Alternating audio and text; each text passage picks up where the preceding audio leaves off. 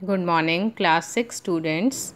It's your social studies class, and we have already completed chapter number 1 of our history, when, where, and how. And this is chapter number 2, the earliest societies. Earliest societies means आरंभिक समाज, पुराने समय का जो समाज था, societies थी, उससे रिलेटेड ये चैप्टर है। अर्ली ह्यूमंस किस तरह की उनकी लाइफ थी, डिफरेंट एजेस के बारे में पढ़ेंगे, कुछ पेंटिंग्स के बारे में इस चैप्टर में हम गो थ्रू करेंगे।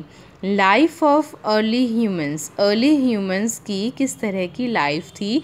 Evolution means gradual development. Evolution means धीरे धीरे एकदम से चेंज आना, डेवलप आना, चेंजेस आना। To study the evolution of early humans के समय के अगर हम चेंजेस को पढ़ना चाहते हैं, we have to rely on archaeological sources. तो हमें कुछ आर्कियोलॉजिकल सोर्सेज पर, यानी कुछ खुदाइयाँ, कुछ चीज़ें जो खुदाई में मिली हैं, कुछ हमें मॉन्यूमेंट्स पर, कुछ इंस्क्रिप्शंस पर या आर्टिफैक्ट्स पर, कॉइन्स पर बिलीव करना पड़ेगा। As no written records are available for this period, क्योंकि उस समय कोई भी रिटन में रिकॉर्ड नहीं होते थे।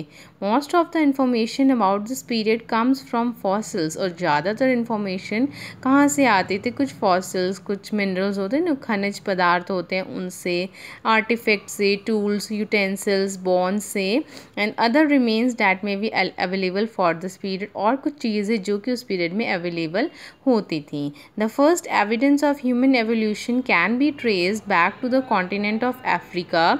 जो पहला एविडेंस, ये पहला जो प्रूफ है एवोल्यूशन का कि कैसे कैसे एकदम डेवलपमेंट स्टार्ट होना शुरू हुआ, वो हम कहाँ से उन्हें पता लगा? अफ्रीका के continent around 1.8 to 1.3 million year ago. इतने ईयर्स अगो, इतनी बात पुरानी बात है ये, इतने साल पहले उन्हें ये प्रूफ मिला था। The fossils of early humans come entirely from Africa. जितने भी जो मिनरल्स हैं, जो पदार्थ हैं, वो सारे कहाँ से आए? मेनली अफ्रीका में फाउंड हुए थे। दे travelled in all directions in search of food. People ने हर जगह ट्रैवल किया खाने के लिए, पानी के लिए, and new places to live. जगह जगह घूमते गए रहने के लिए कि कहीं उन्हें अपना सोर्स ऑफ लिविंग मिल जाए, जिससे वो अच्छे से कुछ खा पाए, पी पाए। लेकिन बहुत साल लग गए। In the early stages humans were mostly Hunter gatherers. पहले की स्टेजेस मीन्स पहले की लाइफ में जो ह्यूमन होता था, ह्यूमंस पहले तो वो एप्स की तरह दिखते थे, धीरे धीरे ही डेवलपमेंट आने शुरू हुए। वो ज़्यादातर क्या होते थे? हंटर गैदरर्स मीन शिकारी होते थे। एंड नॉमार्ड्स होते हैं जो लोग एक जगह से दूसरी जगह जाते हैं, जो माइग्रेंट्स होते हैं। दे use to Hunt animals for the skin, flash and bones. वो एनिमल्स को हंट करते, शिकार करते थे, उनकी स्किन, उनका मांस लेने के लिए, फ्लैश लेने के लिए, बोन्स, हड्डियाँ, जिससे वो खा सकें और अपना गुजारा कर सकें। When the resources of one place were exhausted they move to other places. जब एक जगह से जो रिसोर्सेज थे, साधन थे, फिनिश हो जाते थे, एग्जॉस्ट हो जाते थे, ओवर हो जाते थे, तो वो नेक्स्ट प्लेस पर मूव करते थे। दे use to live either under trees और इन केव्स। ज़्यादातर वो लोग कहाँ रहते थे? उनके पास घर तो नहीं होते थे, वो पेड़ों के नीचे रहते थे, गुफाओं के अंदर रहते थे। वो ही उनका फॉरेस्ट में इधर उधर ट्रैवल करते थे, नियर बाय फॉरेस्ट में, और वहीं वो रहते थे। See on the next page the Stone Age. Stone Age के बारे में हम पढ़ते हैं। The prehistoric period distinguished by the use of stone tools is described as the Stone Age. हमने लास्ट चैप्टर में 3 पीरियड्स के बारे में पढ़ा था ना, pre history, post history and history के बारे में। तो ये थोड़ा सा उससे डिफरेंट है। प्री हिस्ट्री में हमने पढ़ा था, वहाँ पर कोई रिटन रिकॉर्ड्स नहीं होते थे, वहाँ पर ये आर्टिफैक्ट फॉसिल्स के बारे में हमने पढ़ा था, कुछ आर्कियोलॉजिकल सोर्सेज के बारे में। तो वो जो स्टेज है, वो जो पीरियड है, वो स्टोन टूल से, थोड़े जो पत्थर होते हैं उनसे थोड़ा सा अलग है, उसको डिस्क्राइब किया गया है। जिनका स्टोन टूल से रिलेशन होता है वो स्टोन एज में आते हैं। The stone age has been divided into 3 phases, और इसको 3 पार्ट्स में डिवाइड किया गया है। पहला है पैलेलियोथिक, next is मेसोलियोथिक and number next is नियोलियोथिक। 3 stages में इसको डिवाइड किया गया है, 3 पार्ट्स हैं।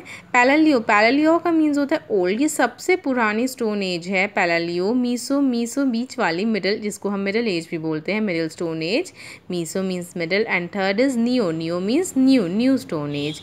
While the suffix lithic is derive from the Greek word, जो लास्ट में वर्ड ये जो लगा हुआ है सफिक्स लिथिक, लिथिक जो है वो कहाँ से लिया गया है, ग्रीक वर्ड लिथोस से। लिथोस का मीनिंग होता है स्टोन, मीन्स ये ओल्ड स्टोन एज है, ये मिडल है और ये न्यू स्टोन एज है। The division of the stone age is based on the available tools and the level of the refinement observe in the tool of each period.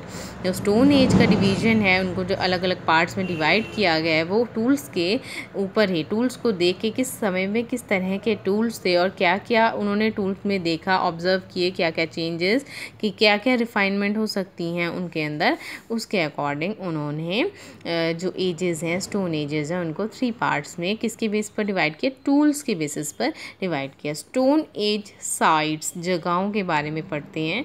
A site is a place, ही वो जगह होती है where the remains of past culture are found in the form of artefacts and fossils.